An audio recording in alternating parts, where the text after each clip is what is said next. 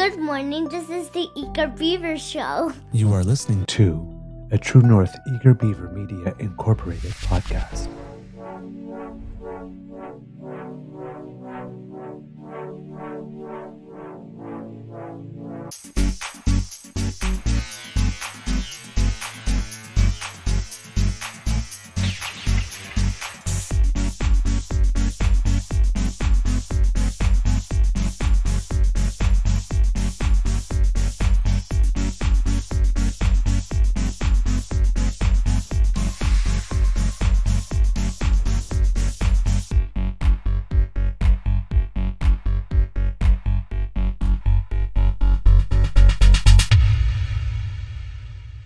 The True North Eager Beaver podcasts are proudly brought to you by our founding sponsors, the Misfit Mysteries from Corvid Moon Publishing, your source for science fiction, fantasy, and cozy mysteries featuring a broad diversity of characters, CanadianTarot.com, your uniquely Canadian online eclectic tarot community, and the Peppermaster, hot pepper sauces made from farm-fresh ingredients to thrill your taste buds and expand your mind.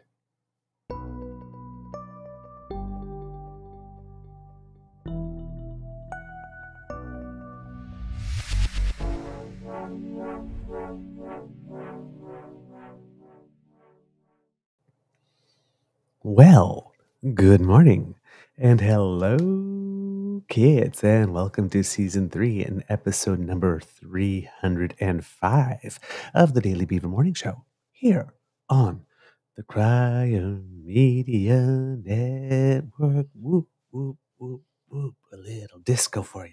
Whoop, whoop, whoop, whoop. Yeah, I'm your host, the Eager Beaver, pronouns he, him, hey, Mr. Beaver A, and... oh, did I say what day it was? Not sure. Today recording day is Monday, January 29th, 2024. We have, do we have a nibble or a bite today, Mr. Grizzly? I'm working from home today, so we can hang out for a while. So we have if I don't fall asleep. we have a bite. I see the kids already liking my t-shirt. I would cuddle you so hard. I'm feeling extra snuggly today. A big thank you goes to our podcast founding sponsors, the Peppermaster, the Misfit Mysteries from Corvid Moon Publishing, and CanadianTarot.com. And for some reason, I have a flying buttress coming out of my head right there. So I'm just going to fix that right there. There you go. Because we need to be styling, of course, because the kids demand fashion. Well, and glamour. And with me, as you can hear, is my dear friend, Mr. Grizzly. Gee, it's going to be a beautiful day here at the Beaver Lodge. I am a little tired, I have to say, because it's been a very busy weekend. But before we go into anything else, let's ask our dear friend, Mr. Grizzly, how's your mental health doing today, sir? Well, sir, if I wake up between now and noon, I'll let you know. I'm out of coffee, so I'm drinking chai, which is good, but it's not coffee. I forgot to pick some up yesterday, so yeah, I'm very, very, very tired and not fully awake yet. So the jury's out on everything right now. All right, I am awake in that sense. I'm just like body tired. I've entered the period of my life, which is going to be my life for the next 2 months, I'm guessing, where I'm either going to be very rehearsal or show heavy. So for example, Saturday we had a 4-hour rehearsal for a musical, and 4-hour rehearsals are a little long. I usually start checking out around 2 hours and a half. Yeah. And the room in which we're rehearsing is very, very, very cold. Oh, great. And very, very, very echoey. So I've been coming back home with splitting headaches. Yeah. And then Saturday night, evening, after 4 hours of rehearsal, my Beaver Sweetie, the choir with which we sing, from which I stepped back for a while, is doing something called Chantuary over the course of January, where every Saturday night we're opening it up to the community. And we're practicing different types of chant from different types of eras or in different languages. And this week we're doing Romanian chant, So my beaver sweetie was kind of leading it in a way. So of course I First could not language, miss right? that. Right? Could not miss that because I had to go and support him. Which had to is, I don't mean had to as in, I have to go. I mean, it's like your beaver Yes, sweetie is doing I something understand. amazing. You have to go. Right? Mhm. It's just what you do. It's part of being a good boyfriend. So I did that, and it was wonderful. And then yesterday we had another 4-hour rehearsal for the musical, and there was a production meeting for the As You Like It play that I did not get to go to. And immediately after that 4-hour rehearsal, I had to go to a rehearsal for As You Like It, which fortunately was not 4 hours, was short, but they were back to back, and in both of them I'm singing. So my voice Shot. after 4 hours of dancing and singing and doing this, I was like, oh man. So yeah, I was a little pooped. I'm feeling it because I'm no longer 26. So Get the hell out of here, really? yeah, but really happy. But it seems that the next 4 or 5 Sundays are going to be like this. So I'm just like, oh, Well, Creator, give me strength. But the shows are looking really good. I'm really excited. They're gonna be great. They're really gonna be great. So I can't wait till we get to show them. All right. In the news, I was thinking yesterday, it's like, wow, I don't really have much time this weekend to figure out what's going on in the news to prepare Monday's show. And then before going to bed, I started writing a couple of things for the blog page on Facebook. And then it turns out, oh my God, there was like a metric shit ton of news. wouldn't know. I shut off everything this weekend. I Saturday morning got up, had some breakfast. I did a couple of small odd jobs around the apartment, and then went and met Bridget and her daughter for lunch. Oh, And nice. Bridget and I hopped in an Uber and went to Coena, which is a spa at a hotel in Aylmer. It's only 4 kilometers from her place, so it's really close. So yeah, we spent the weekend at the spa. It was Oh, kind of a surprise. She sprung on me, so yeah, it was a good time, and they gave us a suite for a sweet price, and yeah, it was a good weekend. So because I had told her the previous Monday, I said I don't want to do anything this coming weekend. She goes, "What do you mean?" And I go, "I haven't." I said, other than the weekend we went to Le Nordic, I haven't had a weekend off. I've worked every single weekend, just doing production stuff and that. And I said, I need a break. I need a weekend off. So she's like, okay, would you be amenable to me doing something for you? I'm like, sure. So she took me to the spa. So it was a good weekend. oh, Yeah. how wonderful. That's love. Oh yeah. I love love. Yeah, it was a much needed relaxing weekend, going from the cold dip pool to the hot tubs to the sauna to the Himalayan salt rooms. Yeah, it was cool. It was really cool. Oh, cool. All right. No, I did bump into 2 people last night who had attended the Ooh, yes. Yes, the service. state funeral for Mr. Ed Broadbent. Did you know it was open to the public? I did not know. Neither did I. And they told us, they said, yeah, it wasn't widely announced, but it was open to the public. I'm like, well, I would have went had I known. They're like, yeah, I thought it was a closed thing. But they're like, no, anybody could show up. You Oh, had to well, put your name on a list and prove who you were, of course. But yeah, for that security purposes. changes a lot. Well, it makes sense that it would be open to the public for Ed Broadbent. He would have wanted it that way. Well, That's who yes, he yes, was, yes. right? But you see, the reason that changes a lot, that's a bit of information I did not know, Oh, is because there was a lot of people in attendance at that state funeral. Now, normally, a leader of an opposition party doesn't get a state funeral mhm. at Well, all, yes, right? But Ed Broadbent was so key. loved. Yeah, Loved number one, but played a key role in the development of the nation. I mean, up until yes, Jack Clayton, Ed Broadbent was the member of the NDP who had gotten the leader of the NDP, I should say, who had gotten the most seats in Parliament. And the NDP does play a very, very special and particular role. Well, I should say, did in our system of government. because it seems that Jagmeet Singh is moving the party far, far, far away from what the NDP's role was. But Ed Broadbent, of the leaders of the party that have played that role, the role that we've come to know and love and respect the party for, and you have to understand that the NDP is a party that a lot of people respected even if they wouldn't vote for them. They still respected the party because everybody liked, the conscience of, basically they often called it the Jiminy Cricket of the nation. Right? The conscience of the nation. And it's gone away from that. And yes, as Kit James does mention appropriately, Leighton got a state funeral as well. Yes. So if you have been a decent leader that has contributed significantly to the nation, you probably will get a state funeral. Mm-hmm. Oh, yes. You probably will. But yesterday, one leader was not in attendance. Yeah, I wonder who that could have been. I wonder who that could be. So, the leader of the Conservative Party of Canada, Pierre Troliev, decided not to show up. He decided to give an address to his caucus instead, that a lot of media ran with and said, Pierre fires up his caucus. And the first thought in my head was, what, did he throw gasoline on him first? But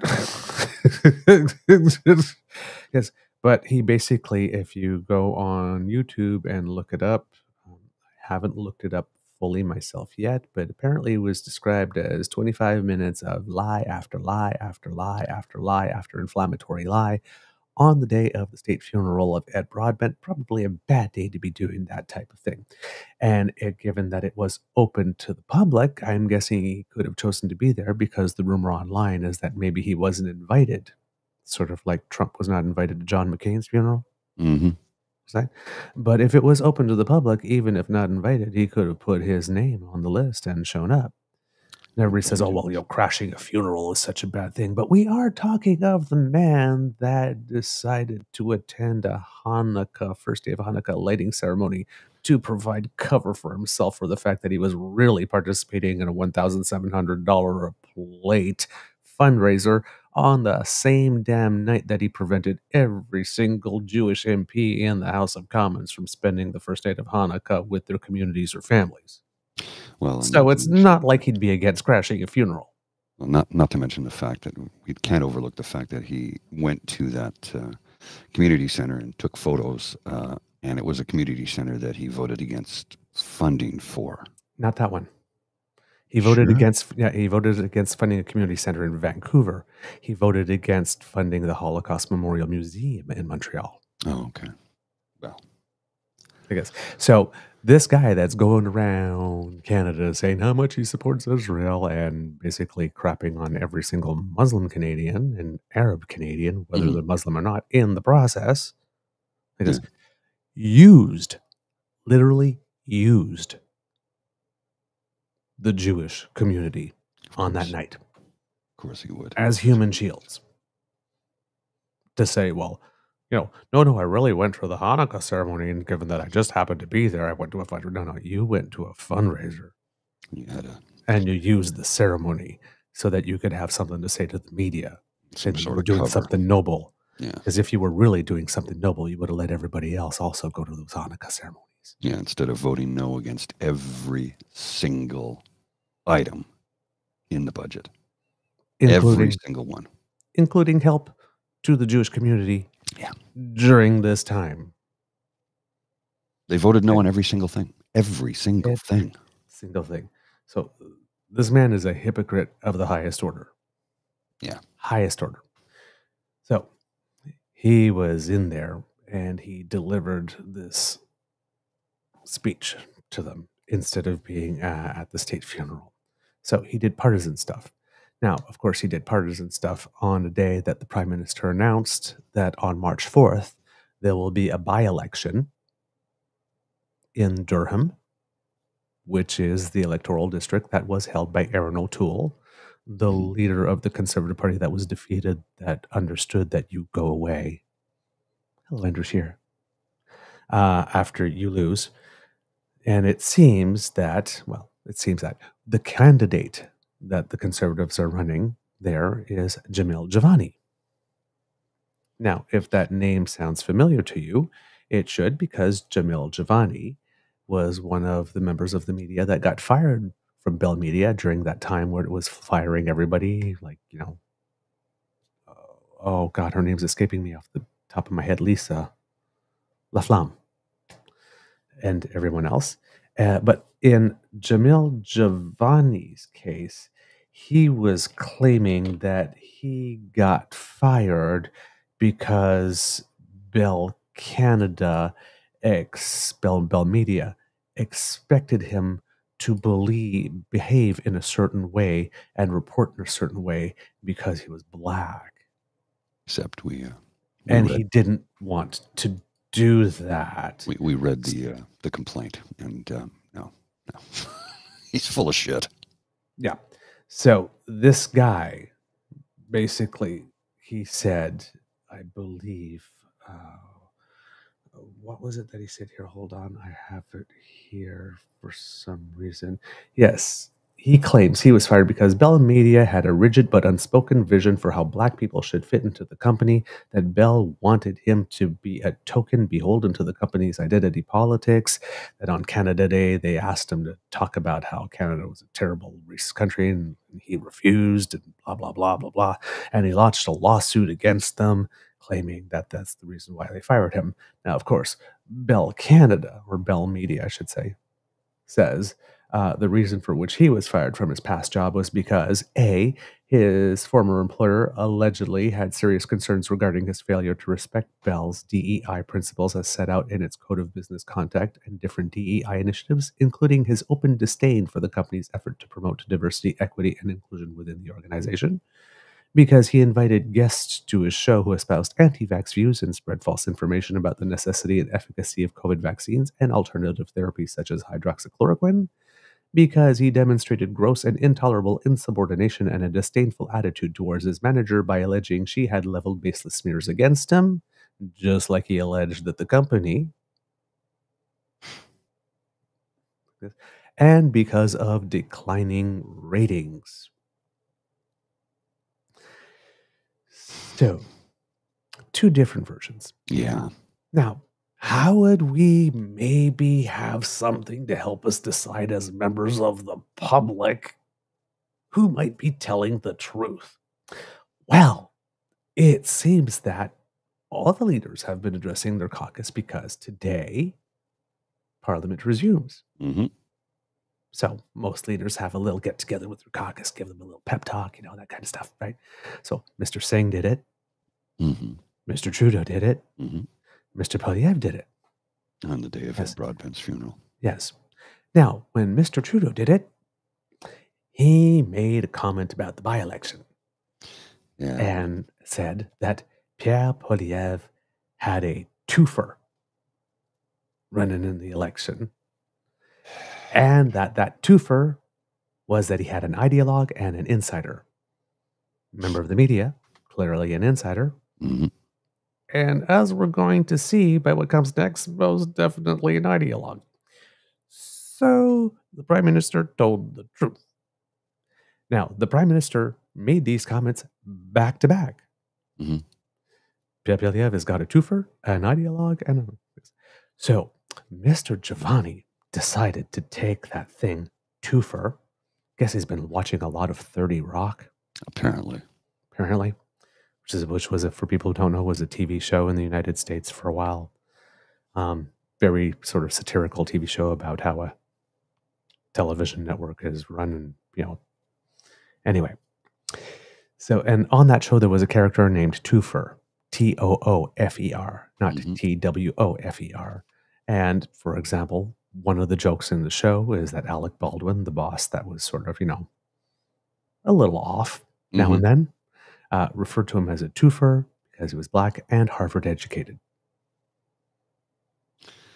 Yeah, okay? I get the reference. Yeah. All right. So now, for most Canadians, a twofer is a case of beer. 24 beer. Right? Or a twofer is, well, Two I for don't the know. price of one. Yeah, like if you live in Ontario, there's like, I don't know if it's throughout Canada, but there's a whole pizza chain that's like 2 for 1. Yeah. Basically, they actually have the numbers 2 for 1, but it's still Twofer, right? Or, for example, if you're a pot aficionado, Twofer is when somebody passes the Dutchie to the left one time. Oh, Takes really? 2 toes off. Takes 2 hits off it instead of just 1. Oh, never heard that before. You Twofered. Found that one in the Urban Dictionary. Hmm. Also, a Twofer can mean, it can have a racist connotation if you want to, because, right, a Twofer, it can refer to a person who belongs to 2 minority or underprivileged groups and can satisfy 2 quotas, which is why that joke was being used in 30 Rock, because he was black and Harvard educated. Right. Not black and poor or black and... But now, when you use the word Twofer to refer to someone who belongs to 2 minority or underprivileged groups and can satisfy 2 quotas, that necessarily is not racist. Well, it's kind of real. I'm a Twofer. Yeah. I'm fabulous. And clearly, Not all that white. Yeah. I've gotten a little bit of extra pigmentation. It is racist, however, if you suggest that the person has their current job because they're fabulous and have a little pigmentation rather than merit. But that's not what the Prime Minister suggested. The Prime Minister said he was an ideologue. And an insider. And an insider. Nothing to do with his race. But Jamil Jivani, when he did his video, clipped the little section of the Prime Minister saying he's a Twofer, and then pretended he didn't know what the Prime Minister must have meant by that. Of course, if he just kept the video running an extra 5 seconds, right? But he pretends that he just heard that and stopped the video right there and says, oh my God. I mean, normally when somebody launches an insult at me like this, we get to the insult, and, or what I think might be an insult, actually, because I don't know yet. I usually keep reading. When I know it's an insult, I stop reading. But usually if I have a doubt, I was like, well, let's see what he's talking about. So he decided to put that clip in this video and then suggest somehow that the Prime Minister had suggested that he was racist and called the Prime Minister names. And of course, Pierre Poilievre really ran with that, and so did all the minions. Now, if Jamil Jivani rings a bell again to you, remember that little video we showed you a couple months ago about Pierre Poilievre showing up on the doorstep of some elderly lady with Michelle Ferreri recording it like this, and says like, come on, you little lady, tell Pierre what you really think of the Prime Minister, like this. And he sit there and like this and talked about his father and himself and says, well, they're Marxists, right? Yeah. You know who else was there? Jamil Jivani. Yeah. He was stumping for him. So you see the little video of Jamil Jivani like getting out of the car and running behind Pierre. You know that little Bugs Bunny and Roadrunner thing, like with that little dog, like this and that big dog. Hey, Spike, hey, Spike. Yeah, shut up. So he was doing that, and when Pierre Poilievre told that lady, lied to that lady, that the Prime Minister was a Marxist, did Jamil Jivani say, "Oh my God, you're calling the Prime Minister names? That's a horrible thing." You're like, no. So we're supposed to believe that Jamil Jivani has problems with people calling other people names, leaders of parties calling other people names. But we know that's not true because we have it on video now, don't we? Well, and I've been led to believe that apparently the woman that was being interviewed randomly knocked on her door. Apparently, she worked for Andrew Scheer. Oh. In conjunction with Roman Baber. Oh. Apparently. I cannot confirm that, but this is what I've read. I don't know that that's true, but it wouldn't surprise me. It's kind of like, who's that other woman who traveling home from Canada and refused to show her passport or something? Oh, yeah. Joe Walsh. Yeah. Who then took another picture and said that she was arrested for posing like this. Yeah. She's. I don't know if they're paying her to do that, but she does this a lot. Like a lot. I don't know that she's on the payroll of the Conservative Party. I don't even believe that that's a case. I just think, yeah, Georgianne Burke. Apparently, it was Georgianne Burke who was the woman in that video with Pierre Poilievre calling him a Marxist, calling the PM a Marxist. And she's kind of a special piece of work, her. Let's see if I can find some stuff on her. You are bringing me some knowledge. I had no idea of that. So, apparently, the Prime Minister is calling him names and being racist towards him, which we know in both cases is not true. Mm-hmm. So, what are we now more inclined to believe? That Bell Canada or Bell Media, I keep on saying Bell Canada, that Bell Media fired him because he wasn't being the stereotype of the black person that they thought he would be, or because he really did object to maintaining corporate policy on diversity, equity, and inclusion, peddled COVID misinformation, was insubordinate to his boss, and was having lower ratings. Oh, the scales are tipping. The scales are tipping. The man is a liar. Now, the Prime Minister didn't call him names, but I will. You're a big old man baby and a big fat liar.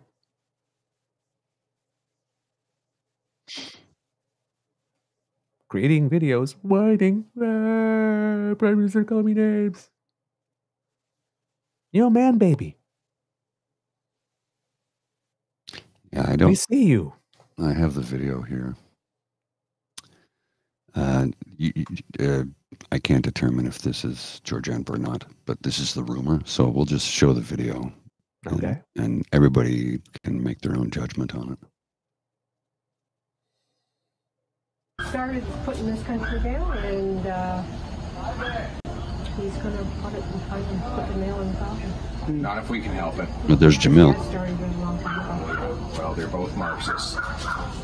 Well, going door to door in this video, a citizen appears to be criticizing Prime Minister Justin Trudeau and his father Pierre to opposition leader Pierre Poilievre, in which the Tory responds back by calling both men a Marxist. The viral video has sparked many comments online, including from Liberal MP Mark Garriston, who calls the claim a massive misunderstanding of the term and an insult. But I certainly don't think that Justin Trudeau is a Marxist in a genuine, deep ideological sense. I think it was just used as a pejorative term designed to signal both his economic orientation, which has to do with distributing wealth from those who have more wealth to those who have less wealth, as well as his cultural orientation. Today, some experts are pushing back on Poilievre's statement, who say Marxism, in its traditional sense, is criticism towards capitalism and the conflict between social classes. The term refers to the belief system of Karl Marx, a 19th century revolutionary socialist in Europe.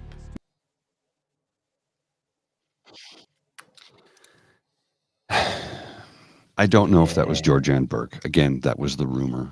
I don't know the woman. I honestly, but I've been reading about it a lot, but I honestly don't think it's her. I really don't believe it's her. Looking at the video and looking at pictures of her and seeing her, I don't think it's the same person. Mm-hmm. Now, according to something called the Pathway Group, Georgianne Burke is a seasoned veteran of political activities in the United States and Canada, has spent the past 10 years, at the time of this thing being written, in a variety of roles with the Conservative Party of Canada and in the offices of ministers and MPs. Her specific areas of expertise was in outreach to cultural communities, spent 3 years in the office of MP Rob Clark, all that kind of stuff. Here's a photo of her from the face. Now, of course, in this video, we don't really see this lady. Yeah, I don't think it's her, to be honest. I really don't. A lot of people are saying it, but I just don't see it. Yeah. So, I mean, it doesn't take away from the fact that she's a pretty horrible person, but I just don't see it. I don't think that's her in the video. Yeah. So there you go. So Jivani lied.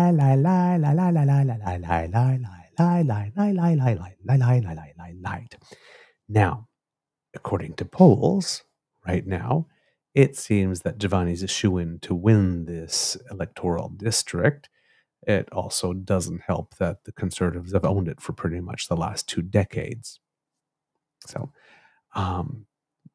so I would see a Kit actually sent this to me, and it's like, I think the Prime Minister may have erred. It's not so much that Jivani's a twofer. He's probably more of a BOGO.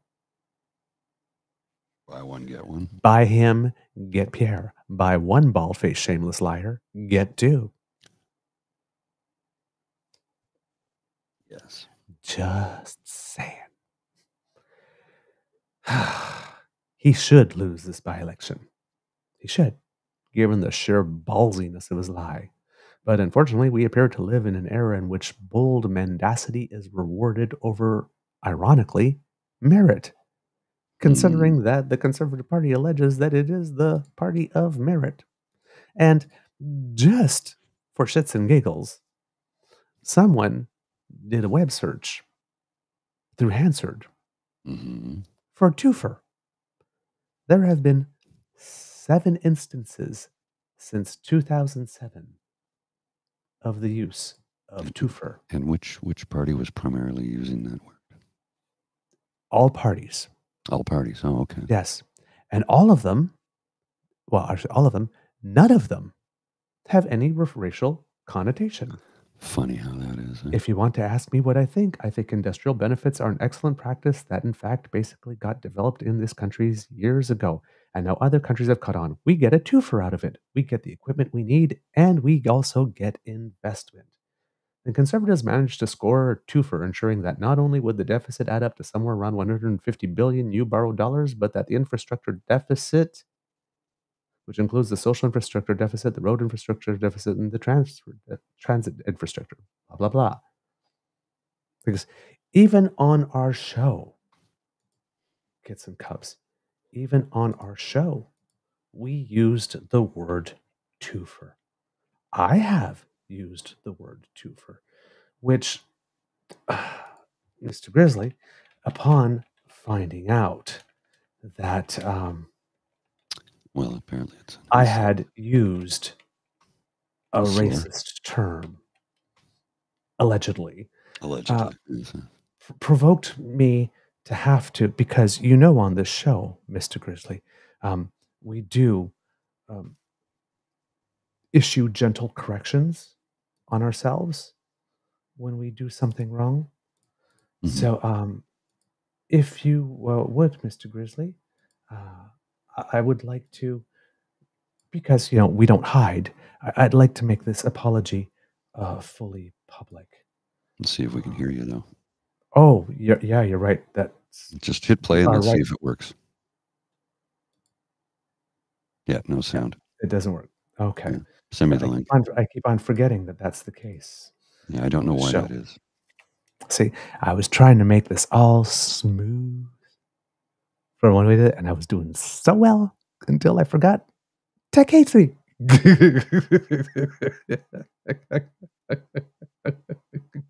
I was doing so well. It happens. But yes, because we believe in transparency, right? We are facts first, then we give our opinion, and if we're wrong about something, we are wrong about something.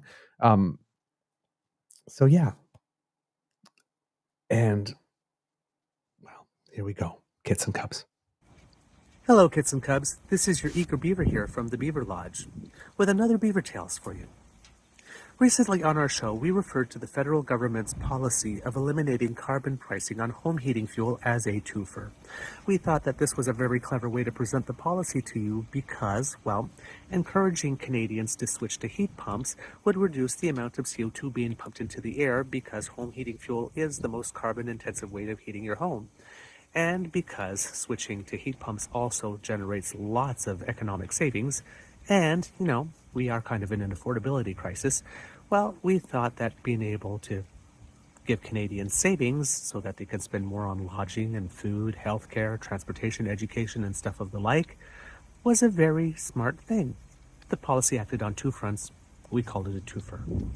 Today online, thanks to Jamil, Jivani, Pierre Poliev, and Jenny Byrne and a lot of their friends, we learned that the term twofer is racist. We had no idea when we used it, and we are so very sorry. So, by way of this video, we would like to apologize to Canada's fossil fuel community. Coal, home heating fuel, natural gas. We are so sorry for associating you with such a racist term. And to policy from coast to coast to coast, we apologize for referring to you as a twofer. It was wrong. We feel terrible about it. And to try and make it up to you, for the next month, we here at the Beaver Lodge commit to fueling ourselves with nothing but natural gas and to not use our heat pump at all. It's symbolic, we know, and it probably won't be enough to make up for the damage we've caused. But we hope that by doing so, you will know that we are sincere. Again, we are so sorry. So ashamed.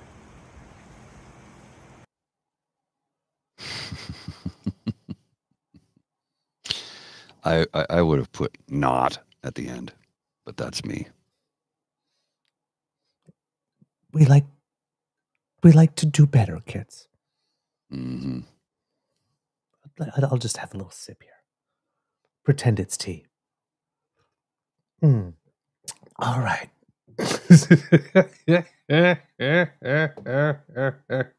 Oh my God. Jeez. These people. And since we talked about Michelle Ferreri, this is I have to admit that this is just outright gratuitous on my part. Well, I mean, you know, you gotta hit back, right? She had a big post here, if you'll put it up here, Mr. Grizzly. It says, everyone can support affordable childcare because remember, she's the shadow critic, not a thing. On like families and all that kind of stuff, right? So everyone can support affordable childcare. That's why we're running on eliminating it. But the liberals are not delivering that. They have delivered chaos. And blah, blah, blah, blah, blah, blah, blah, blah, blah, blah, blah, blah. And she shows a picture of herself. Now, sitting across the table from a child who she's trying to engage. She's got this big smile on her, and this child is not having it. Like, not having it at all. I think this is hilarious. And it's like this. This kid looked like she could smell Michelle's drecitude from across the table. If you don't know what drecitude is, because everything I need to know in life I learned from Tyra Banks on America's Next Top Model. It comes from that show. Nedrecitude from the Urban Dictionary. Noun used to describe something that is a wreck and absolute trash or rubbish. Comes from wreck, dreck, and attitude combined, in reference to anything from exaggerated and overinflated claims, a bad personality, and especially horrible style or awful modeling, and everything in between. That kid is like, It's the first time I've heard that word. girl, I can smell you. Totally gratuitous. I know. I'm only a beaver. Some days I'm weak. Now, speaking of taking shots, recently, somebody that I think we both love, Supriya Suplex. Oh yeah. She was vicious this weekend. I loved it. Yes, she held nothing back. Yes, she was brought into the Prime Minister's office as a senior advisor, and this weekend she had a lot of fun. She was vicious. She was. Ooh, there was a couple of times I was like, ooh, yeah, oh, wow. So we have a situation where we have a lady who's extremely accomplished and happens to be a visible minority and a liberal at the same time. So we know conservatives love that. So accomplished, well, sorry, all three. Accomplished, educated. So all four. Oh my God. She's like hitting all the sensitive, touchy spots. Accomplished, educated, female, liberal, and visible minority. And, well, pardon my language, but Supriya Dwivedi is the type of person who doesn't give a fuck who your daddy is. So she has been dishing it out. She has been serving it up to conservatives the way that conservatives serve it up all the time. And the conservatives have been swelling up and falling apart. It's like, oh my God, how unprofessional. Oh my God, I can't believe you said that. You used a sexual term like this. This from the party that spent most of the past few years portraying the prime minister as a groper, pedophile, right? Why did he really leave that school? Who is pro-genocide, racist, a dictator without, like, wondering why it is they get to call the prime minister of a nation a dictator several times a day on internet, and nobody's yet rounded them up and throw them into a gulag. Because actual dictators tend to be a little touchy about being called dictators in public, and actual dictators usually don't have minority parliaments, and actual dictators don't actually tend to share a little bit of power with another party supplying confidence agreement anyway. But yeah, apparently they get offended when somebody decides to dish it out. So we have crybaby Caillou here, of course, going, a senior advisor in the Prime Minister's office, Supriya Dwivedi, has unleashed a series of vile, sexually explicit posts on social media. Nothing short of her termination and an apology from the Prime Minister's chief of staff is required. Now remember, this is the guy during the COVID quarantines when it was found that somebody had been sexually assaulted at one of the hotels that were used for quarantine, decided to get himself quarantined at such a hotel to see if he would be raped, and then present all these videos. Said, "I'm in this quarantine thing, and I've placed the chair under my door because right." This guy that actually made fun, mocked, rape.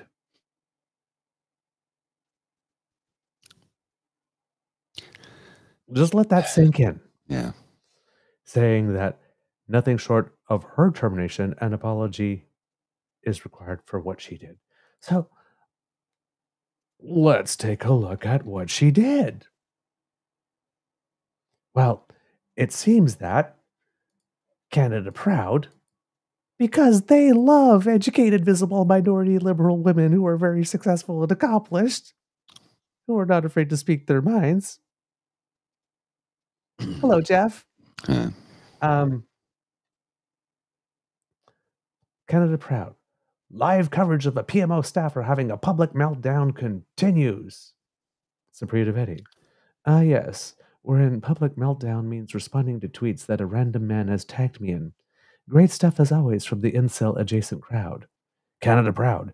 Did Rachel Gelmore hack your account? Oh. Wait a minute. They attacked two women. Wouldn't that be a twofer? Yep. Supriya Dwivedi. Oh God, I forgot you guys have a raging boner for her. I get it, she's hot, but she has a boyfriend and is not interested. I promise you.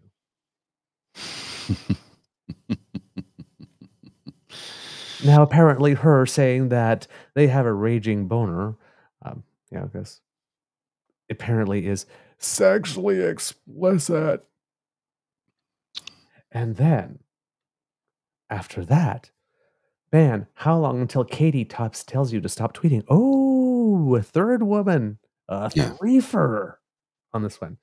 Supriya, probably around the time you're able to make a woman come, so never? I do have to pick my daughter up from my sister-in-law's place in like an hour, though, so we'll stop checking Twitter then. To which one of the minions, ew, what a disgusting way to talk. I get that you're on your personal time, but this is gross and embarrassing. You really should take that break. Again, this from the minions that when Bianca Andreescu was having that big public ceremony because she was the first Canadian to win a Grand Slam singles title, Mm-hmm. and the Prime Minister was right next to her, and they were having a little chat and seemed to be giggling and having fun, then took those pictures and said, oh my God, look how close. If he was getting that close to my daughter, I would have cuffed him one. Suggesting that he was trying to get handsy with a young lady on a stage in front of how many thousands of people with cameras rolling in front of his wife. Mm-hmm. Yeah. But this offends them. Well, You'll tell me to stop when you can make someone come. it's one of the replies I read is, oh no, the woman said a thing and the right-wing Twitter is all aflutter, demonstrating they can dish it out but can't take it. Yes. And as Kit Lindam says, this from the fuck Trudeau flag people? Yeah. And then we get Sarah Fisher. What is going on in the BMO comms department? The level of unhinged and extreme gaslighting, paranoia, and feigned outrage that we've seen in the few days is both shocking and comical. We are witnessing an implosion of astronomical proportions. Popcorn emoji. Unhinged, extreme gaslighting, paranoia, feigned outrage. Like, isn't that your stock and trade, lady? Aren't you the person that approved the comm strategy of Jamil Jivani? Mm-hmm.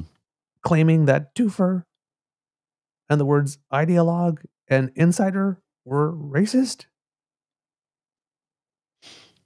So suddenly, all of a sudden, this is the stuff that kills me. It's all of a sudden, the right wing radical gender ideology people are suddenly saying, gee, if I didn't know better, I would read this post as both an attack on We Are Canada Proud sexual orientation and an assumption of their gender. I suppose if I give you the benefit of not being a bigot, it's possible you are a bit fixated on female ejaculations. Perhaps this is why you will not be checking from your sister-in-laws. Well, I won't judge you for your preferences. There's a whole lot of confusion in that statement. Absolutely. And then, of course, Crybaby Caillou. If this is how Justin Trudeau's most trusted staffers speak in public, I wonder what they say in private. Supra, you're gonna want to delete some tweets when you sober up.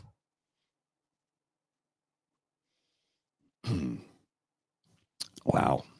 So all of a sudden, the people who are they're teaching radical gender ideology are suddenly defending gender ideology.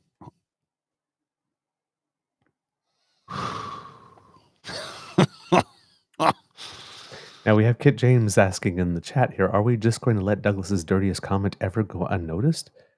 I do not know what that one was. Yeah, so please, if I said it, I missed it. And I'm really sad I did. It might have been a quote you were reading, possibly. I don't know. And of course, Jenny Byrne was out there and going, oh my God, so unprofessional. This from the lady who trademarked the term tripping over their dicks.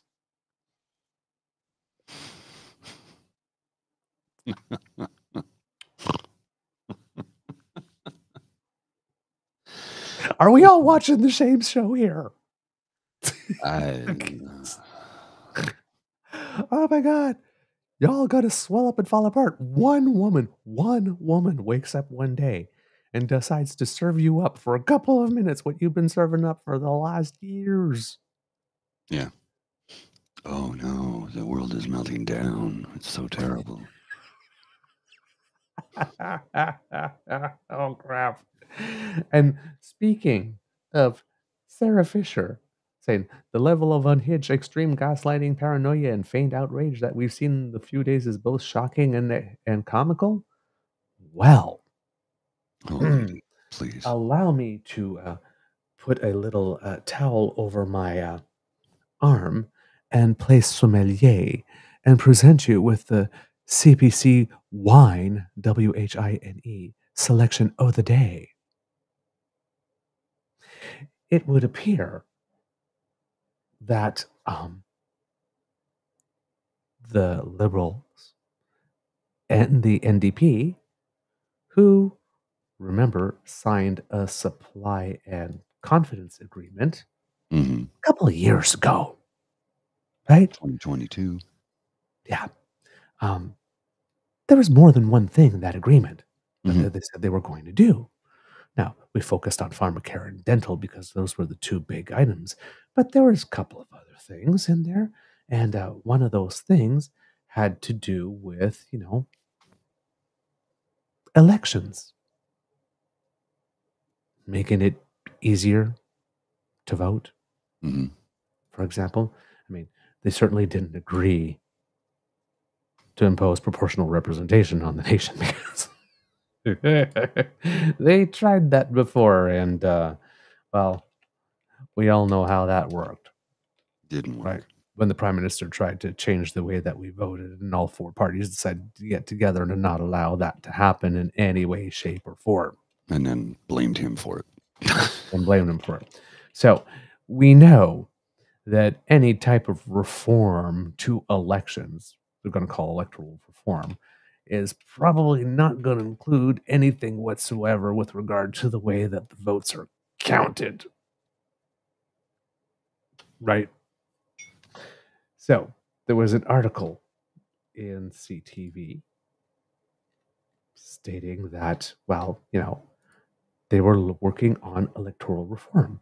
Now, specifically, the Liberals and New Democrats, it says here in the article, agreed to explore, quote, allowing an expanded 3-day voting period during general elections. So general election day wouldn't be 1, would probably be 3 on a weekend. Mm. Allowing voters to cast their ballots at any polling place within their riding,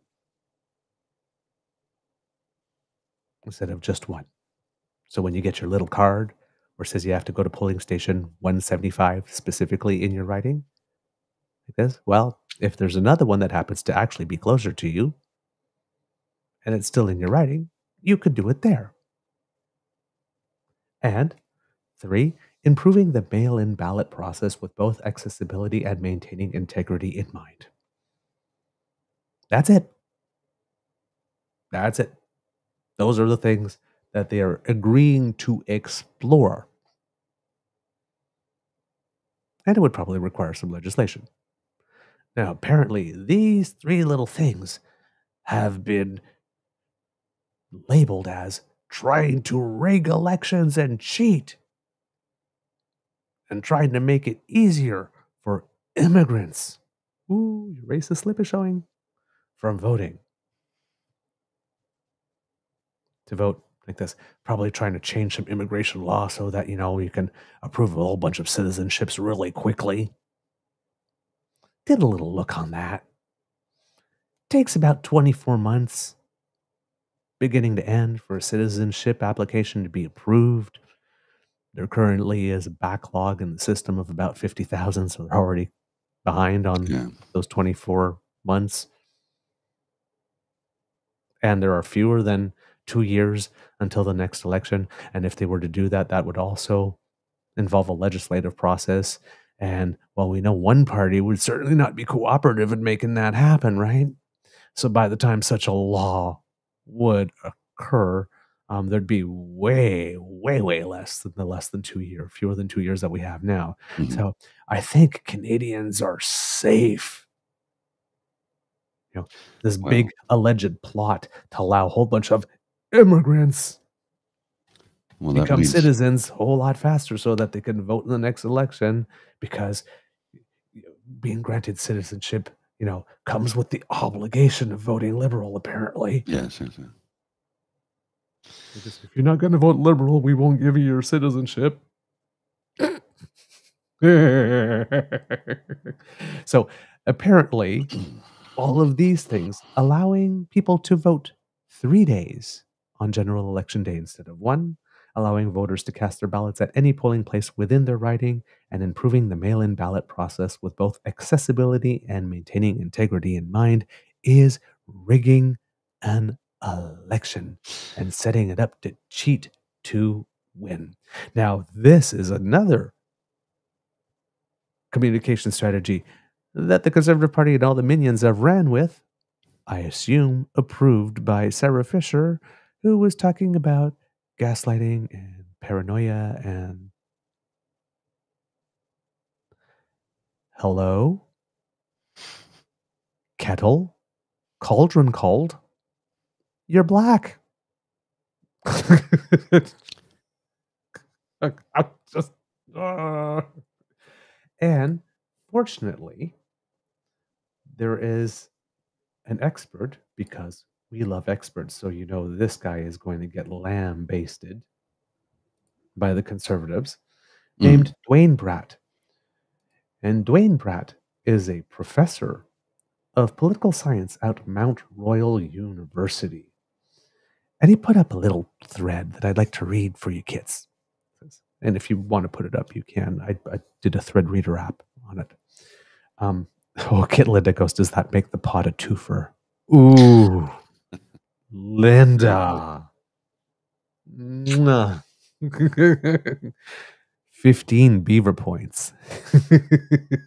I love that. Mr. Bratt, Professor Bratt said, I am hearing concern that the Liberal NDP are working together to make electoral changes on the eve of a federal election that would rig it in their favor. It is based on this article, CTV article titled Trudeau and Singh's Teams Quietly Planning Electoral Reform Legislation. Gee, that makes it sound so sinister, doesn't it? Especially the word quietly planning. Right? Rather than Trudeau and Singh following up on supply and confidence agreement, point, principle, whatever that's in there, to make elections more accessible. Trudeau and Singh teams quietly planning electoral reform legislation. Words matter, kids. Framing matters. Yes. This thread offers some analysis. The proposed changes are all about increasing access to voting. This should not be controversial, but as I discuss later, has become so. Making it easier to vote, multiple days of voting, vote anywhere measures, increasing mail-in voting are generally really popular among the public. Look at the increase in every election with advance voting. People want to vote when they want to vote. Many countries already have multiple days of voting. Allowing people to vote at any polling place within their electoral district has been done in municipal elections in Canada. In fact, you could vote at any advance poll in a city. Mail-in ballots were common in the US for years. That is true. When we have advanced polling, you're allowed to vote anywhere. Kit James says not nearly enough tabs open.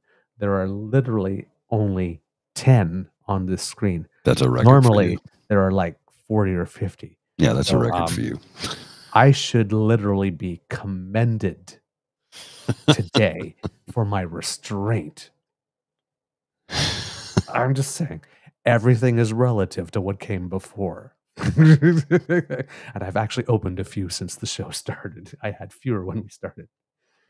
These types of changes were explicitly part of the Liberal NDP confidence and supply agreement, and he actually then takes a screen cap of the part of the agreement that was made public.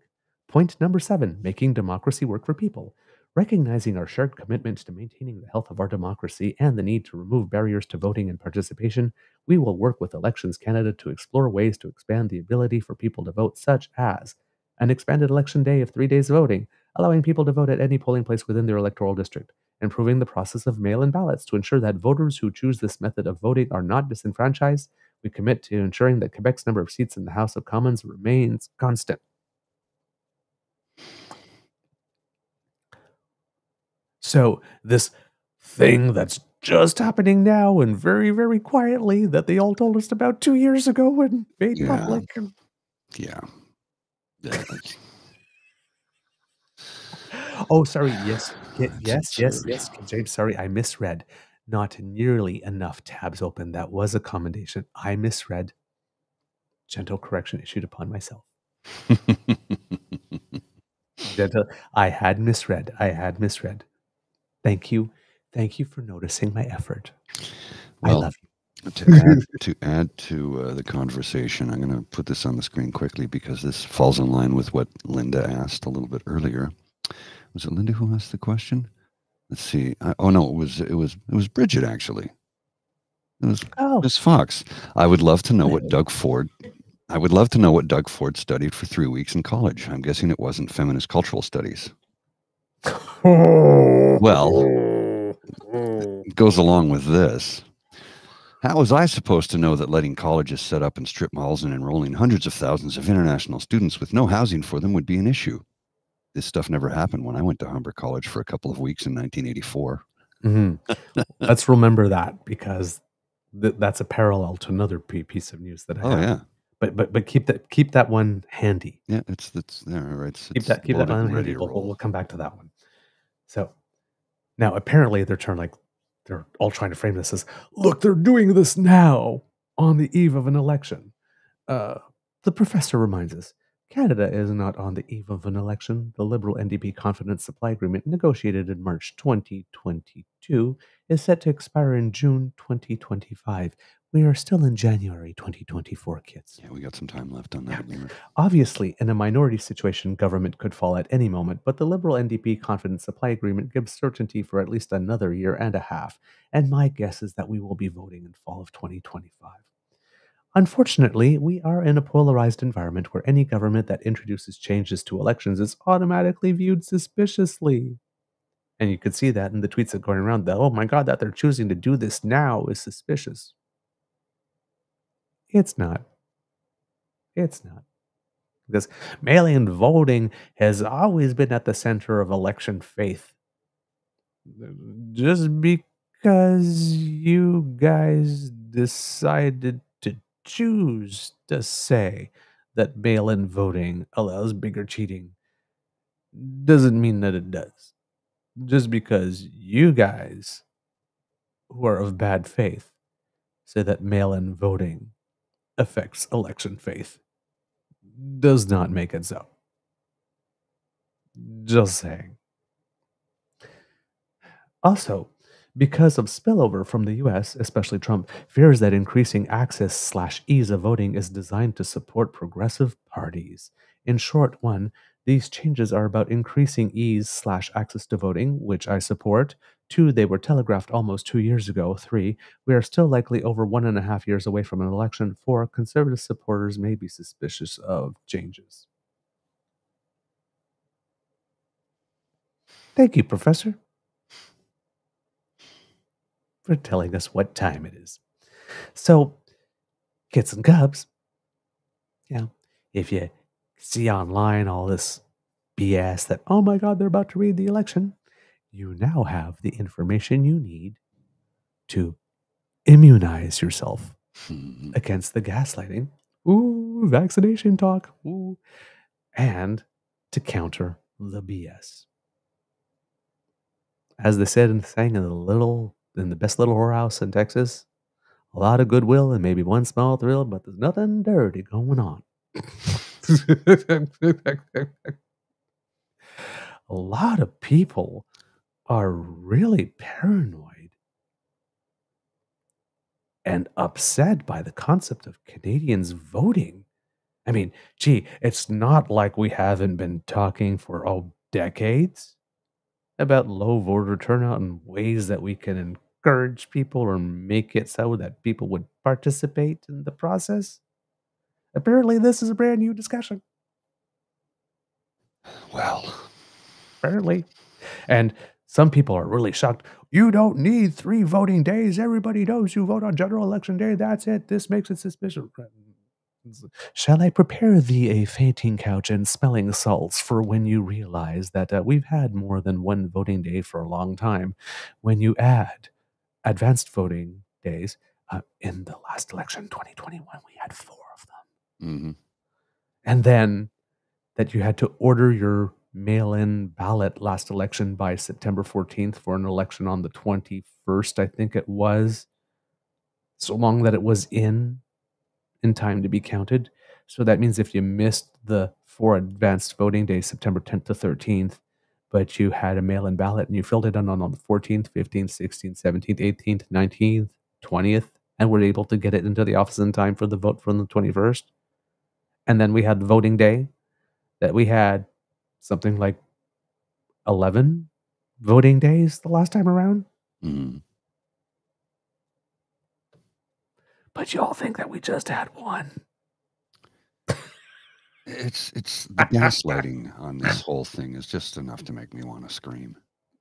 It's Man, like, these- how do they just continue to get away with lying, constant, constant bullshit, and never being taken to task for it? Are we the only ones holding them responsible for their lies?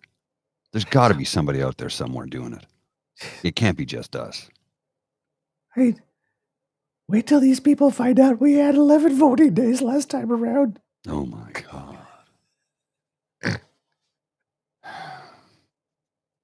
Oh my God.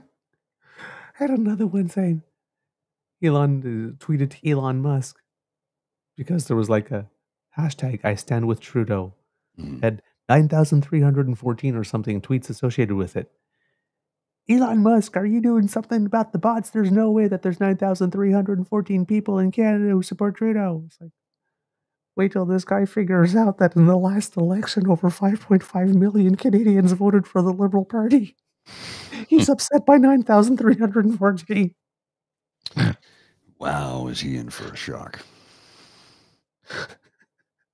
Somebody catches him before he bumps his head when he falls. Mm. And then you have the director of communications saying that we're the people who are paranoid.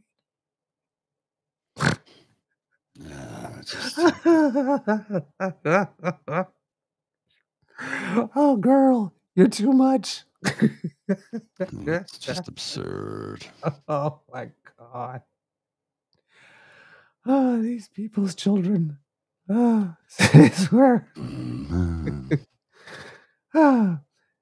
And then, if none of that was enough, we also had proof, incontrovertible proof, that a Prime Minister, Pierre Troliev, would be a colossal disaster. We mentioned a couple weeks ago that there was a court case being brought to the International Court of Justice by South Africa against Israel for what's going on, to try to get an order from the International Court of Justice to tell Israel to impose a ceasefire on itself. The case has been argued, and the ICJ has come down with a decision. The ICJ did not order Israel to impose a ceasefire on itself, but it did suggest or ordered or ruled that they should really probably be making way more of an effort to make sure that random Palestinians just don't end up dead.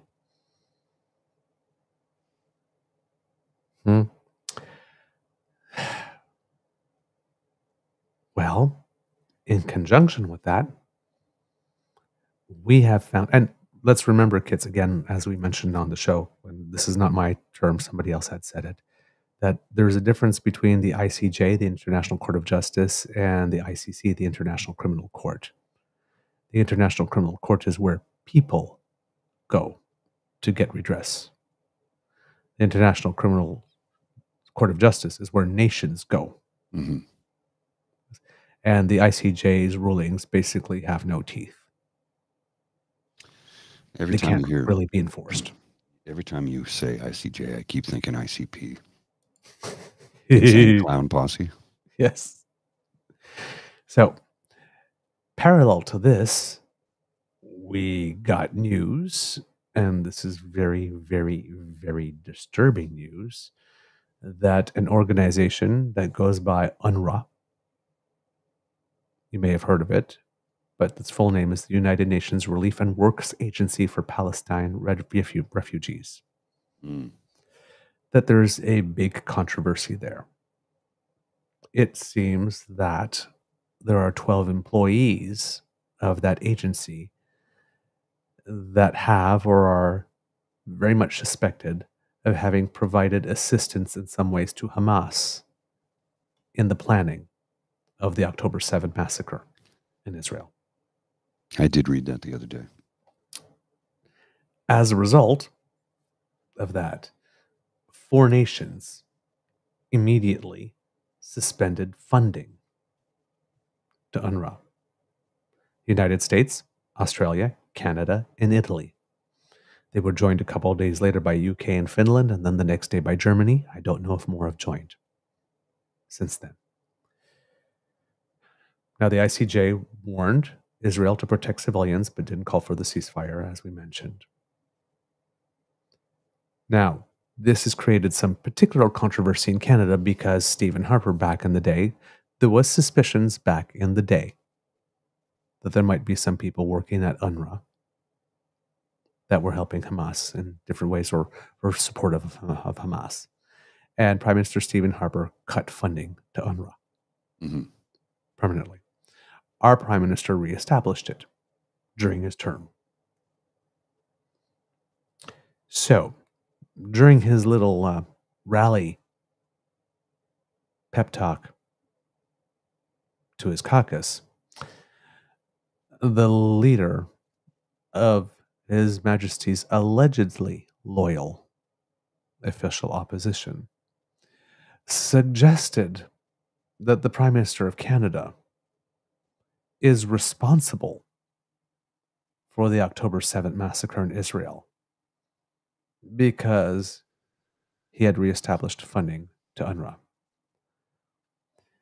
Now, if you take that little piece of information in isolation, you can see how people would want to spin that and run with it. But as we like to do on the show, we like to take domestic pieces of information and put them in the global context of comparing them to our near peer countries, like the United States, Australia, Italy, UK, Finland, and Germany, who also were funding UNRWA.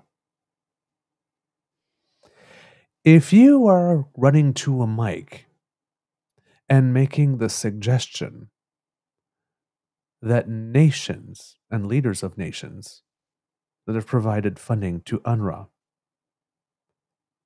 are responsible for having caused the October 7th massacre, and other nations that have funded UNRWA are the United States, Australia, Italy, UK, Finland, and Germany. And let's just set all the other nations aside and just think about the United States in particular. The United States funded UNRWA to the tune of $422 million US last year. So if you go to a mic and say, hey, because he didn't say this, but this is what it means, right? Because if the Prime Minister did it and the President of the United States did it, then they both did the same thing. So if you're going to a mic and saying, hey, leader of our biggest ally and biggest trading partner and people that we rely on for our national defense and security, like a lot, yeah, you caused the massacre, inferring that you might be an anti-Semite. How does that work out for international diplomatic relations and trade relations down the road? Not very good. That's actually quite bad. And I'm not well-versed in international trade or diplomacy because, you know, I'm just a dumb guy in Ottawa. But I'm going to say that's probably not very good. Probably not very good for maintaining Canada as the freest nation on the planet, right? When you piss off your protector. Yeah. You accuse them of being anti-Semites and having caused a massacre? Yeah. So, on the same weekend that this man couldn't be bothered to show up at the state funeral for Ed Broadbent, he was addressing his party, indirectly suggesting that all of our important allies, like Australia, Italy, the UK, Finland, Germany, and our most important international ally, the United States of America, all had a hand in causing the October 7th massacre in Israel. and are all anti-Semites. Uh-huh. This man is not a statesman, No. and this man will always, always, always put himself above the nation. These are things you do not do. And if you needed any more proof that Pierre Poilievre would be a colossal fuck-up That's putting as a it prime mildly. minister, you just have it right there. He would have created an international incident if he was prime minister and had said that. I just, yes, yeah. Plain and simple. I just put a link to his unhinged 25-minute screed. I don't know what else to call it. Anybody who wants to check it out, it's in the chat. You can click on it after we go off the air. You might want to set yourself up with an Alka-Seltzer or something, because and I know a lot of people go, oh, I don't want to listen. Do listen. Yeah. You need to know what it is they're saying. You need to know how bad it is. And it's bad.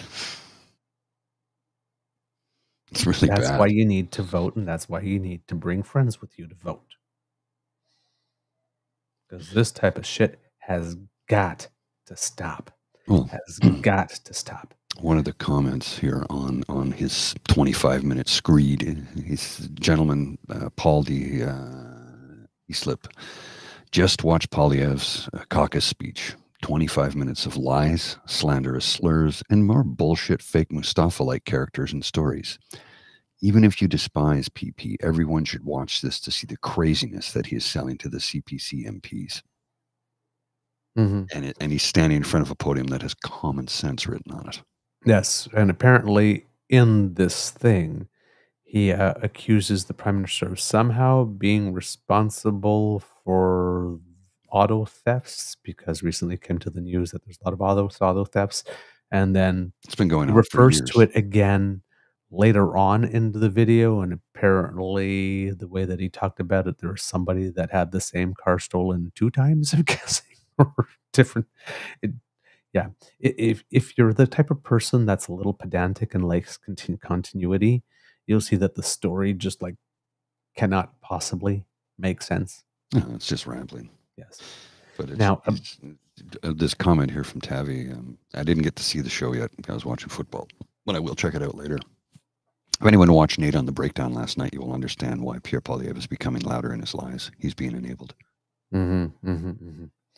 Now, just to close off on this Hamas thing, these accusations against the 12 people, the Secretary General of the UN, Antonio Guterres, finally came out yesterday to address it. Until then, it had been his spokesperson and his director of communications. His director of communications had encouraged nations that had cut funding to UNRWA to reestablish it, because he had described it as collective punishment, which is a bit of a no-no under international law. But, you know, when the UN has an organization in which 12 of its members, which is a small number, of course, but have been helping people do things that are really, really, really, really not good. Because I think it's only normal people would suspend funding for a little bit to see not how, you know, what you're going to do to get your place in order a bit. So, of the 12, the Secretary General has confirmed yesterday that 9 have been fired, 1 is dead. That made my ears perk up. And the other 2, well, their involvement is still being assessed to see whether or not they did help or not. An investigation has been launched. And he said specifically, the spokesperson, the quote, any employee of UNRWA who was involved in acts of terror will be held accountable, including through criminal prosecution. So they are working very hard to try and clean that up. But, yeah. No bueno. Not good. Public relations disaster. Right? And they do have some work to do to clean that up. Now, that thing that you mentioned about Doug Ford, because in this UNRWA thing, we talked about a policy that was in place that the Prime Minister removed, Harper policy removed. Yes. Well, that professional college thing. Premier Kathleen Wynne, when she was Premier of Ontario. She shut them down. Yeah. And Doug Ford brought them back. Like in his first week. Yeah. And now it's coming back to bite him in the ass. Yeah. Because they're not even diploma mills, these places. They're not even DeVry, right? They're not even DeVry. So, and of course, with the cap that's going to happen on international student visas, reducing them by a third, the overwhelming majority of them come to Ontario. And since, and this is not just Doug Ford, but successive governments in Ontario have not been doing what they need to do to get universities to build student housing. And these professional colleges certainly weren't required to provide any housing whatsoever. Well, now they're all wondering how they're going to fund themselves because, well, they've been relying on that international money. Oopsie. I would love to see a list of shareholders in these companies. Now, Doug Ford is sitting on a certain number of billions in surplus, so I'm sure he could bail out those universities for having approved. And this is where, again, we mentioned on the last show, right? Where we're having a little thing where everybody's saying, well, you know, Justin Trudeau just approved their permit, so it's his fault. No. The people that approved the licenses for these colleges to operate. Provincial. And then allowed them to operate the way that they did without having any obligation on them whatsoever to provide housing for the people they were bringing in. Yeah. That's on you, Doug. Premier Ford, that's on you. Our premiers are the problem. We keep saying it. Well, it reminds me of this. Canada isn't broken. It's being dismantled by conservatives. Indeed. In other news, a little bit south of the border this time. I have a commentary to add, though. Oh, sure. So this past weekend, as I told you earlier, we went to a spa. And we had a nice suite. It was beautiful. We had a great time. We were sitting in one of the hot tubs, and Bridget and I were sitting there just chatting. There were some people next to us chatting. And there were three young women who were they were having a nice conversation. And the two of them were trying to teach the other one how to swim because she didn't really know how to swim. And it's a hot tub, so it's not deep, right? But you can swim in it. They're big. They're huge pools. They weren't making a tremendous amount of noise. But the I don't know, would you call them security? I don't know if they're security, but a gentleman approached these three young women, three young black women, and told them, "You're making too much noise." And he did it, was it twice or three times? Three times. So we started to speak up and make noise. And guess what happened to us? Nothing. Oh. Not a goddamn thing. So I told those young ladies that I would be bringing it up on the show on Monday morning. And I told another group of young white ladies who were also making a lot of noise but never got shushed the same thing. I said they would never say that to me. And they didn't. But the three young French-Canadian black women, now we were in Quebec, so, and then the staff was all French and English. They're all bilingual.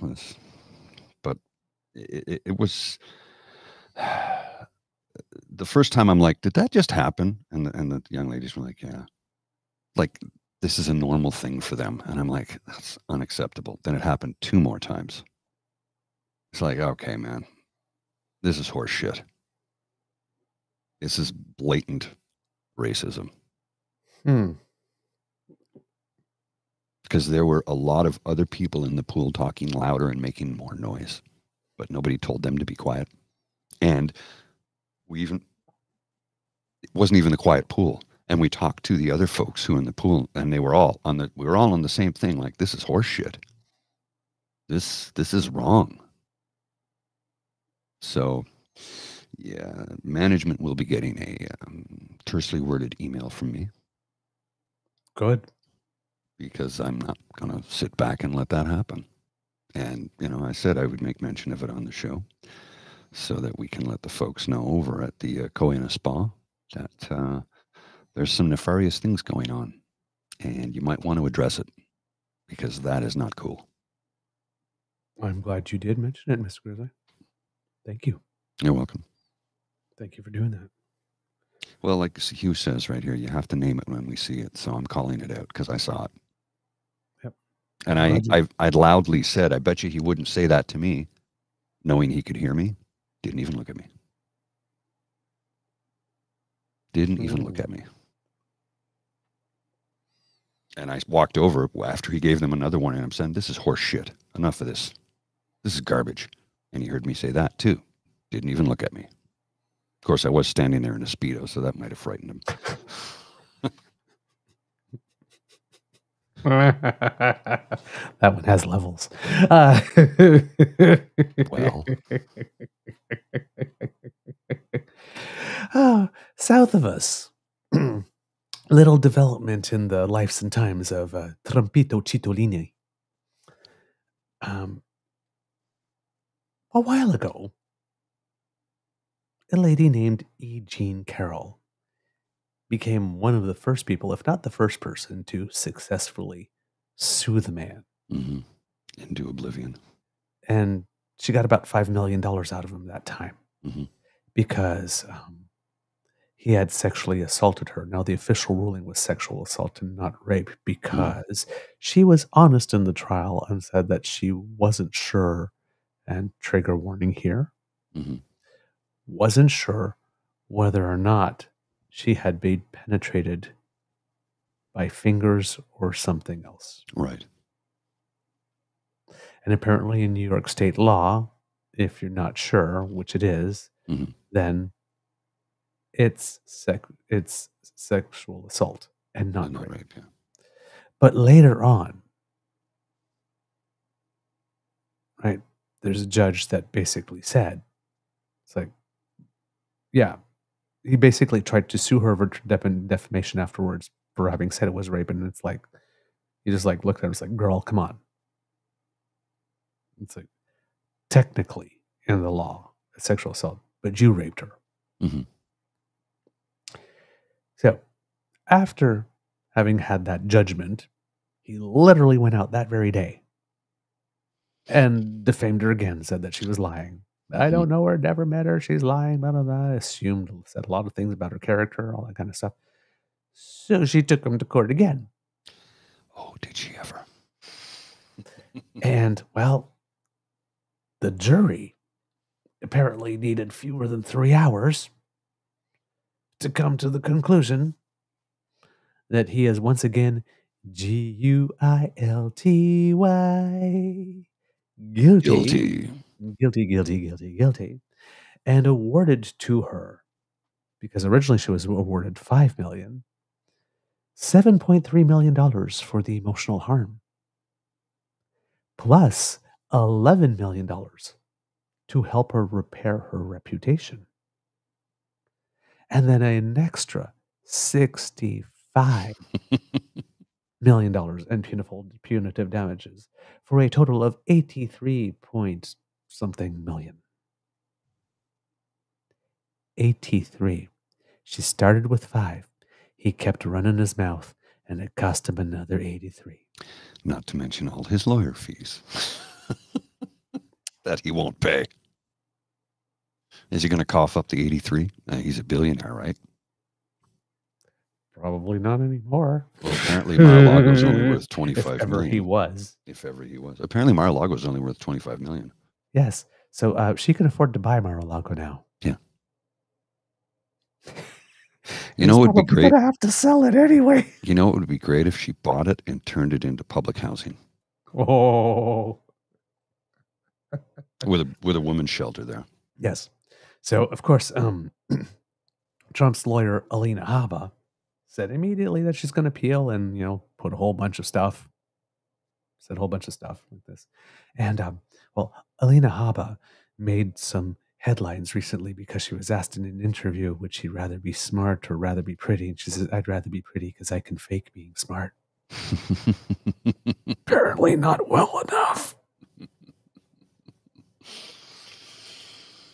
You just lost a major case. So it's like I'm thinking, Alina Habba, for when there was a time you could afford the very best, but you're such a shit gibbon and terrible client that no one else will hire you, and this is what you get.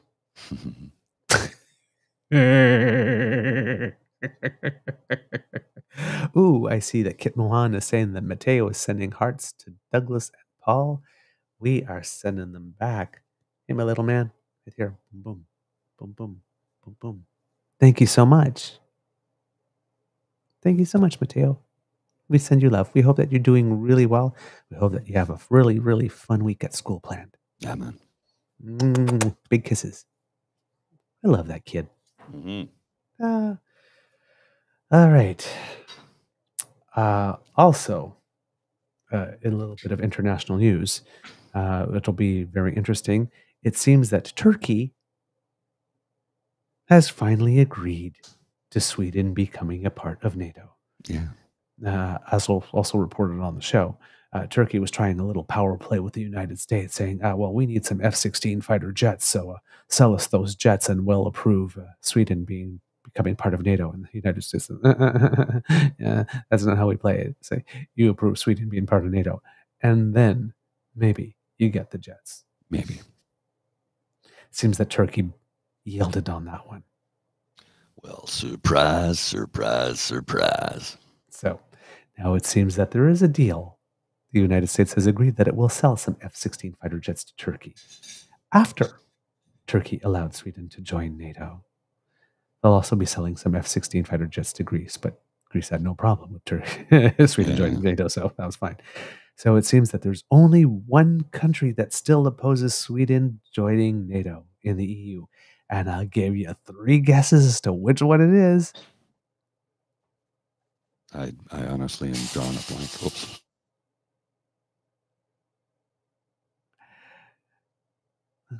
Who is former premier, thankfully former Prime Minister Stephen Harper's best buddy? Viktor Orban, Hungary.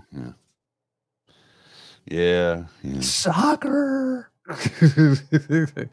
It seems that Hungary is not looking for some F-16 fighter jets, I guess. So I'm guessing there's going to have to be another way to get.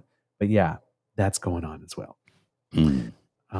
Also, international, not international news, but back to national news. Former Minister of Justice David Lametti has announced that he is stepping down. The timing is, I won't say that the timing's interesting, but the timing allows of this announcement because it came soon after the federal court had ruled that some measures in the invocation of the Emergencies Act were unconstitutional, and that overall,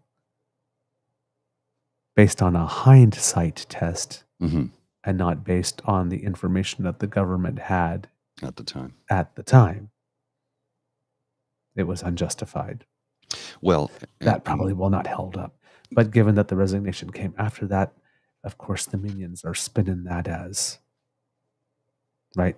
Like this. Oh, it was so terrible that he had to resign, and now apparently the whole Liberal cabinet has to resign, and the government has to resign because they violated the charter and whatnot. And it's like, Stephen Harper's G20 order violated the Constitution. Jean Chrétien violated the constitutional rights of Omar Khadr and Maher Arar and all of those when they had them rendered. There is no precedent in Canadian law for a government that violates the Canadian charter rights of Canadians of having or being obligated to step down. No, it's happened several times in our lives. Yeah, and it's not a thing. It's likely Not to okay. happen again if the Conservatives ever take the seat of power. Prime Minister Stephen Harper is the most overturned prime minister in Canadian history by the courts for all his laws.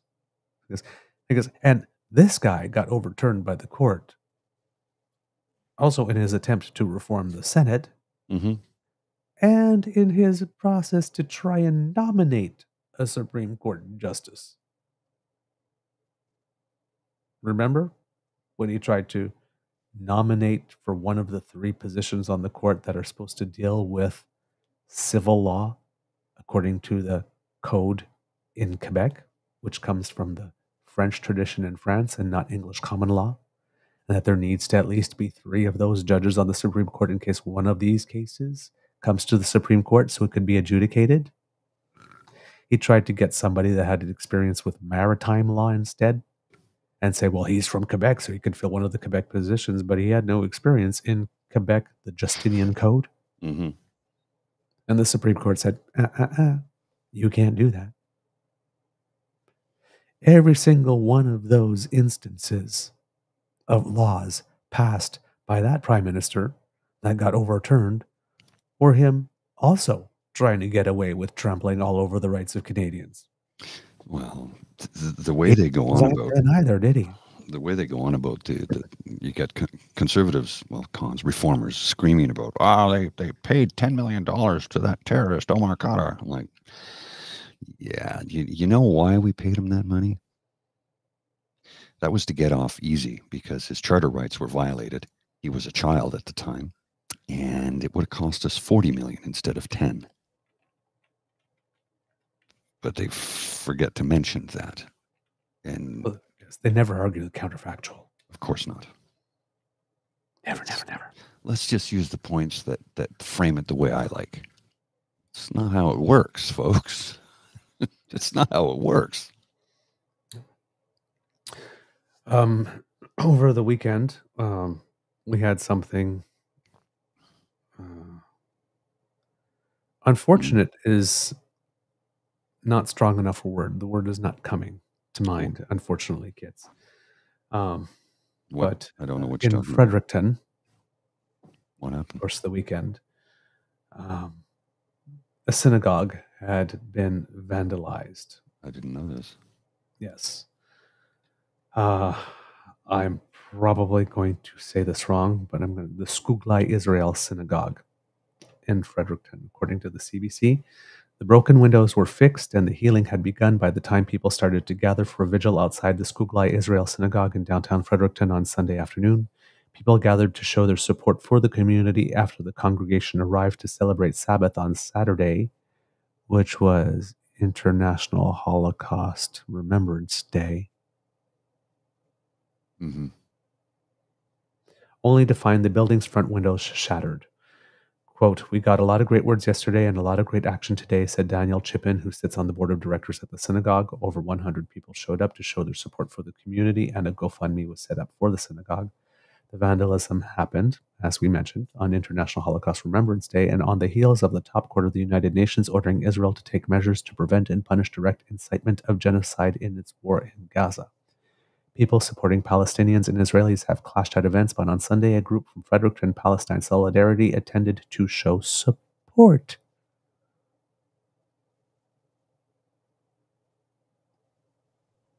Let me say that again for people like Lori Goldstein,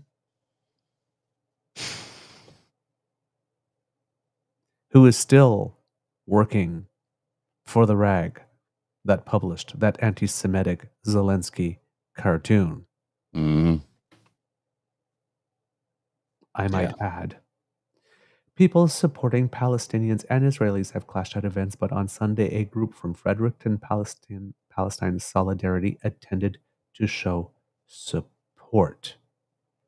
Quote, "Anti-Semitism has been a problem in North America for as long as there's been a Canada, and we hate to see it in our community, and we hope to be able to show up for our friends and neighbors when they experience this," said Angus Fletcher, who spoke for the group. Wow. This is the spirit of Canada. This is the spirit of Canada. Conservatives would like to have you believe that all Arabs and all Palestinians and all Muslims are anti-Semites. Well, remember, this is the party that did the old snitch line. Yes. And tried to make it illegal for women to wear a hijab or a burqa. And I have my own thoughts on the hijab or burqa, but if it's your choice. You start to restrict. You know, here's the problem with that law that Harper tried to bring in. He's trying to control women's bodies. Yeah. And he brought it about saying, well, it's because men are making women wear this. I'm like, yeah, but if you take away their right to do it, you're doing the same thing. Yes. And we don't actually know that that is the case in every single relationship. Mm-hmm. Yes, it was at citizenship swearing ceremonies. They tried to ban wear of the niqab.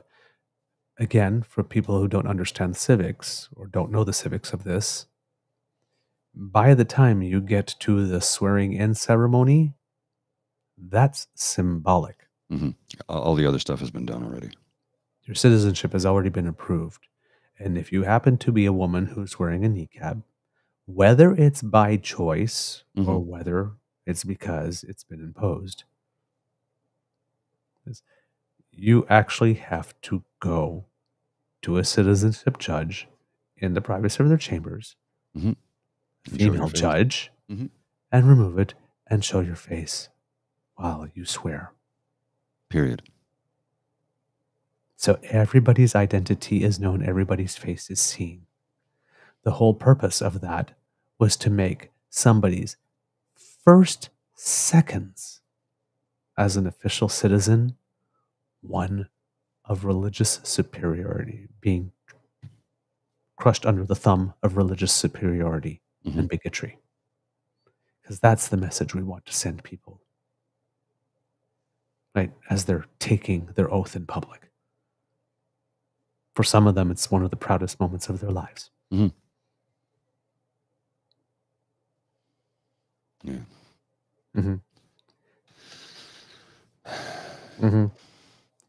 This from the party as well, when terrorism was the subject du jour post September 11th for about a decade, every instant possible that they could have associated a Muslim person with terrorism, they seized upon.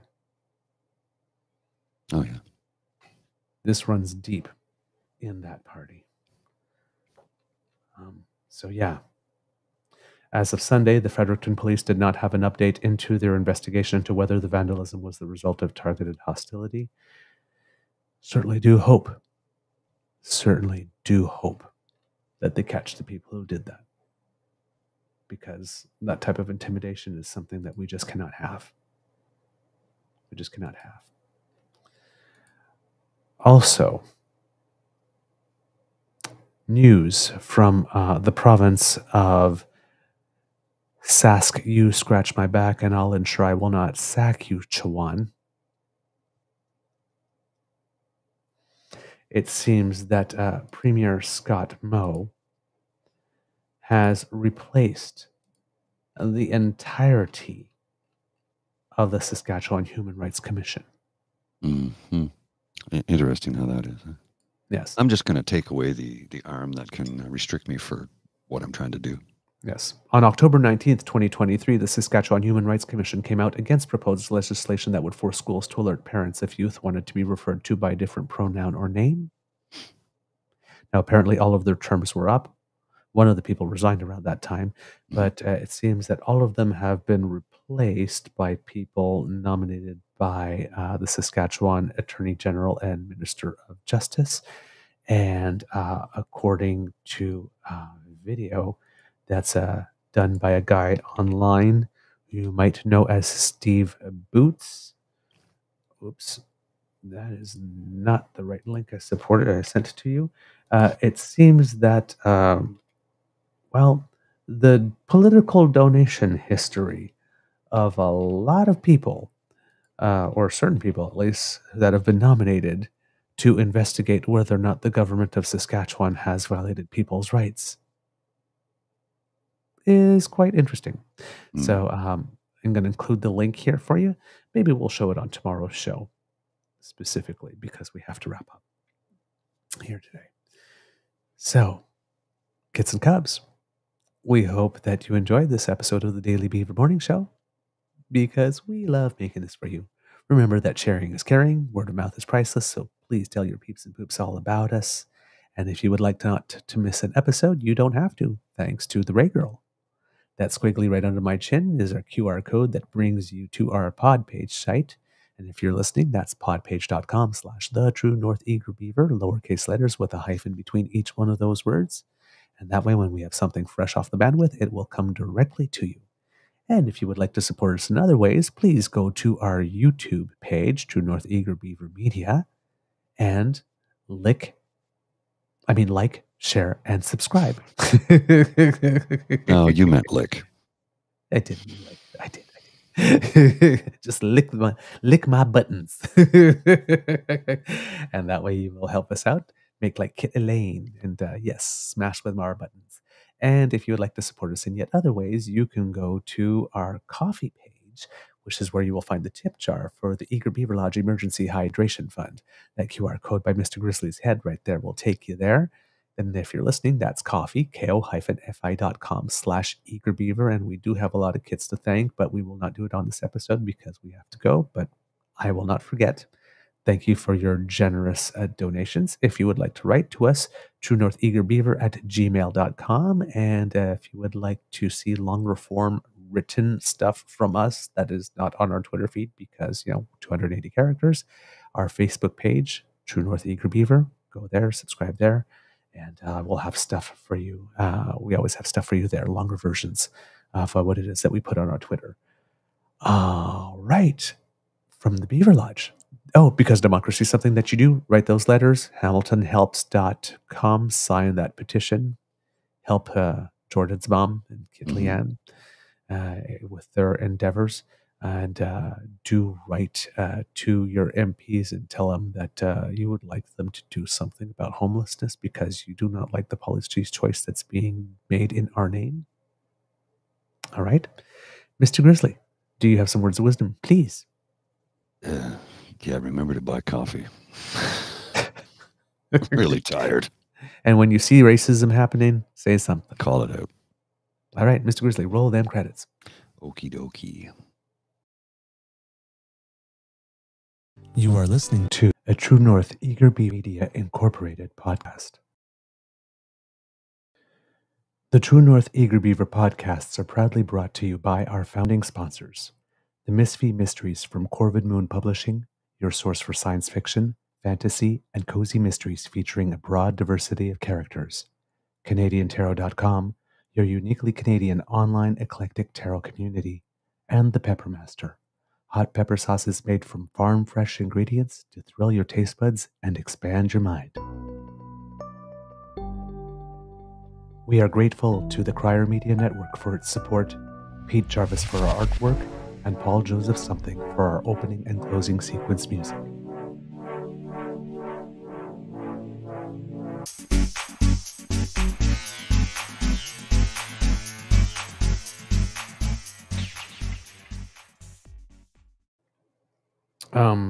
Speaking about Jordan's mom, Kit Dan reminds us to stop on Wednesday. If you happen, I'm guessing that this is in Toronto, to stop at 165 Barton Street and celebrate Jordan's memory.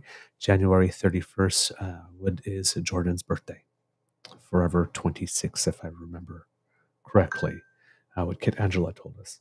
And a little bit of good news before we go. Congratulations to Valerie Grenier, our downhill ski ace, for picking up a bronze medal in the downhill this time on a race, which was really interesting because 3 people tied for the bronze. So there was actually 5 people on the podium, Wow. Which is kind of rare for the first time in a World Cup race. And James Crawford, who took a 5th in the Super G in Garmisch-Partenkirchen. Top 10. Good I stuff. have an image for you I will share now. This Okie dokie. Theater's, Michael Theater political cartoon from a couple of days ago. Oh my God, yes. Welcome to Canada. It's presumably Danielle Smith standing beside Tucker Carlson and all his bags coming through, lies, sexism, lies, hate, conspiracies, misogyny, racism, lies. They're all mine, he says, as they pass by on the baggage claim wheel. Oh my God. I didn't even talk about him and Danielle Smith, though. Yeah. Remind me to do that on the following show. And that address, 165 Barton Street, is not in Toronto. It's in Hamilton. That's what I thought. It's Hamilton. There you go. All right. Have a beaverific day. Yeah, we'll see you later, eh? I gotta go. I got a meeting. I gotta go do a thing. I'm a busy man. Busy grizzly.